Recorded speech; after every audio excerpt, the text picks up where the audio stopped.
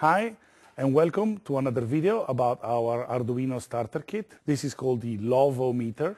This project is used to measure how hot you really are. Actually, in simple words, this circuit is a very simple thermometer that measures your body temperature and visualizes it on a string of LEDs. So let's look at how the circuit is built.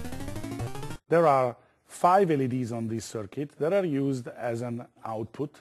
So you can visualize the temperature by looking at the number of LEDs that are on at any given time. And so this is an extension to the previous project we looked at when we used 3 LEDs, and now we learn how to use more LEDs, so we go up to 5. But the more important part about this circuit is actually the sensing. In this particular circuit, we use a temperature sensor called TMP36, and the interesting feature about this sensor is that it's a very precise temperature sensor that generates a voltage which is proportional to the temperature that it measures. In particular, this sensor generates 10 millivolts of voltage for every degree centigrade plus 0.5 volts. So for example, if the temperature in this room is 20 degrees, then 20 multiplied by 10 millivolts is 0.2 volts plus 0.5 volts, which is the basic voltage that's always produced at 0 degree by the sensor. So when the temperature in this room is 20 degrees, the sensor will produce 0.7 volts. Now we hit an interesting problem. In this particular case, we were using a pin that was able to measure if the signal was on or off. Was it basically able to measure if there was or there wasn't any voltage applied to the input pin. In this particular case, the sensor is producing a voltage which changes depending on the temperature. So if we want to actually be able to measure the temperature, we need to be able to measure the voltage produced by the sensor. So the digital pin, it doesn't work here, because the digital pin basically says if the voltage is more or less 3 volts, then the input is high, and if the voltage is more or less 0, then the input is low. We need something that is going to able to give us a number which is proportional to the voltage that it's measuring. Here we introduce the analog inputs on the Arduino board. You can see here that there are 6 inputs on our circuit called analog in, and each one of them is able to measure a voltage between 0 and 5 volts, and it will return a number between 0 and 1023 proportional to the voltage it's measuring. So when the voltage is 0, it's going to be the number returned by analog, by the analog inputs is going to be 0. And when the voltage is 5, the number is going to be 1023. And for example, for 2.5 volts, the number returned by the input is going to be roughly 512. So what we are doing here, we wired up the sensor in a way that we are providing power, the connection to ground, so we're powering the sensor, and then the sensor has a third leg that we connect to analog input 0. So whenever the temperature changes, the voltage changes, the Arduino uses a new instructions that we are going to see in the code later on called analog read that will give us a number that we can use to calculate the actual temperature. Let's try the circuit for a second. I'm going to grab the temperature sensor and see what happens. So you can see now that the LED are turning on one after the other when I touch the sensor.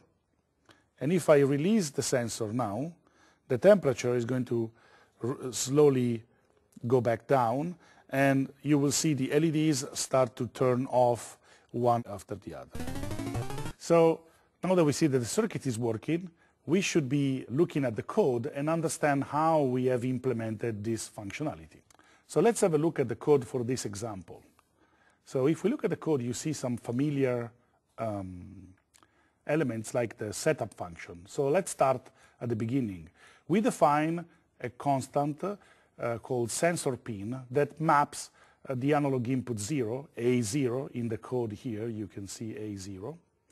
And This one allows us to be able to change the input pin if we want to, and it gives a meaningful name to that particular input, so we know that the temperature sensor is connected there, so the code becomes more readable.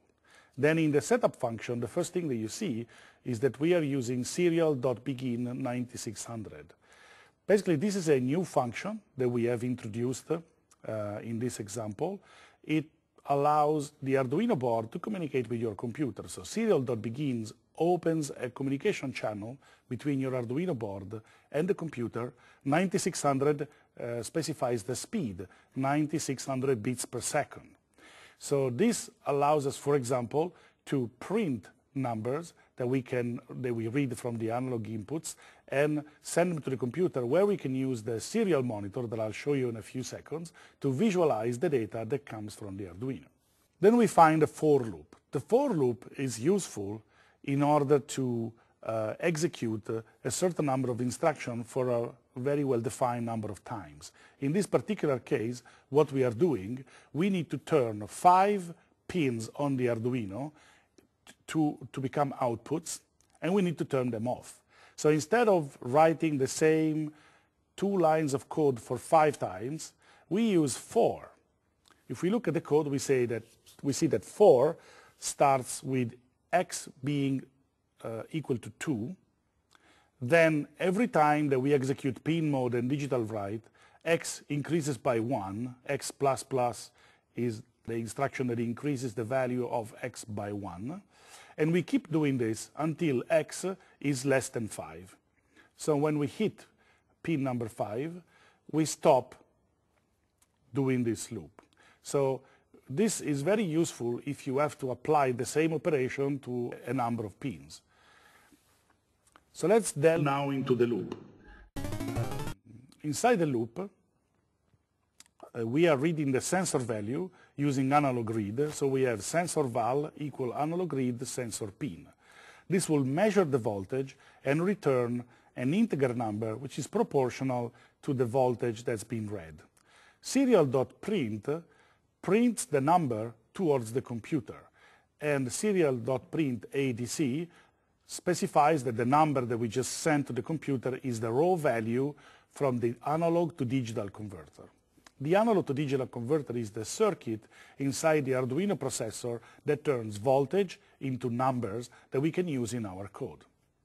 So the next operation turns the number read by the analog to digital converter into the actual voltage. So we specified that the numbers between 0 and 1023 represent the voltages between 0 and 5 volts. So what we are doing here, we are dividing sensor val by 1024, which is the maximum amount, the number of values that are representable by analog read, and then we multiply that by 5. So this float type of variable is a new type of variable that we introduced with this example, that is able to store decimal numbers that in this case, it's needed because we're going to get voltages like 0.7, 0.8, so we need to be able to represent these kind of numbers. Then we follow that with serial.print voltage and serial.print volts. This, again, sends to the computer the voltage computed by the Arduino and the string volts to specify that the previous number was the amount of voltage. Now here is where we actually make the calculation of the degrees. The sensor, as we said, is producing 10 millivolts per degree centigrade and then adds 0.5 volts to all the values. So if we look at the code, we are taking the voltage, we subtract 0.5 volts, and we multiply by 100.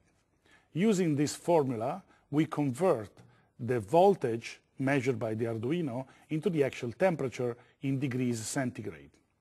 Then we print the temperature, and then we use a new function called println to write the string degrees centigrade. Println, on top of sending the information back to the computer, sends this new line special character that tells the serial monitor on the Arduino to start printing the next line at the beginning of a new line. So this makes sure that all our values that we visualize are all nicely aligned and readable. Finally, once we have the temperature, we need to be able to decide how many LEDs are turned on and off depending on each temperature. So what are we going to do? Actually, we're going to use a series of ifs. In the previous example, we used if-else to be able to decide to execute one part of the code or another part of the code depending on the result of a question, of a kind of a condition that we ask Arduino to verify. In this particular case, we have to verify multiple questions because we have 5 LEDs, therefore we have multiple combinations. So we use a different kind of if combination called else if. So we ask Arduino, is the temperature less than the baseline temperature? If that's true, Arduino is going to turn off all the LEDs. If the temperature is in the first band, we have an if that's measuring if a temperature is more than a certain value but still less than another value. If the temperature is within that band, one LED will be turned on. And then we have another else if that basically goes through every combination of value until we are able to turn on all of the LEDs. So in this particular code that we are displaying here, we are using if-else, else-if, to divide the temperature range that we want to measure into bands, and then we check to see in which band the temperature falls in, and we decide which LEDs to turn on and which LEDs to turn off. Then, through the last else-if, we basically reach the end of the program.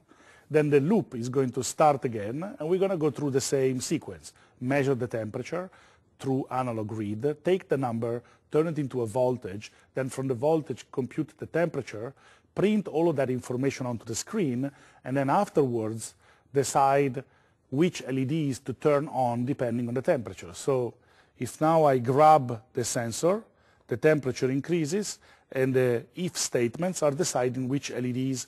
For example, at the moment, this LED is flickering because the temperature is across 2 bands, so it's still undecided which one should be turned on. If I release this, and maybe I blow a little on the circuit, you will see that this LED will start to flicker a little bit and then turn off. So we've now reached the end of this example. We have learned a little bit more. We have learned about controlling multiple LEDs. We learned about reading analog inputs, converting the values into voltages, converting the values into temperature, using multiple if statements to divide values into bands and make multiple decisions, and then how to print all this information back to the computer. I hope that you will enjoy playing with this project, and I'll see you in the next video.